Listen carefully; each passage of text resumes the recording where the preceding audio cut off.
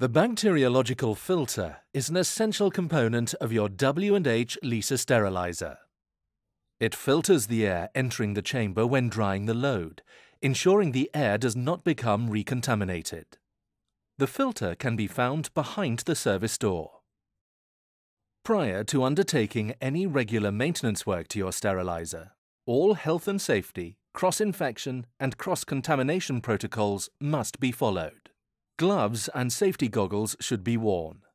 Before proceeding to replace the filter, you must ensure your sterilizer is not running a cycle. The bacteriological filter should be replaced at regular intervals of 400 cycles or every 3 months, whichever is sooner. By replacing the filter, you ensure your sterilizer has a component that remains effective at filtering the air which passes through it. If the bacteriological filter is heavily discolored with dust, it should be replaced immediately. Your Lisa sterilizer will automatically prompt you when the life of the bacteriological filter has expired and needs to be replaced. Alternatively, you may view the number of cycles completed by the filter from within the maintenance screen of the menu. To change your filter, unscrew the filter in a counterclockwise direction until it can be fully removed. The old filter can now be disposed of in a domestic waste container. A new filter can now be fitted.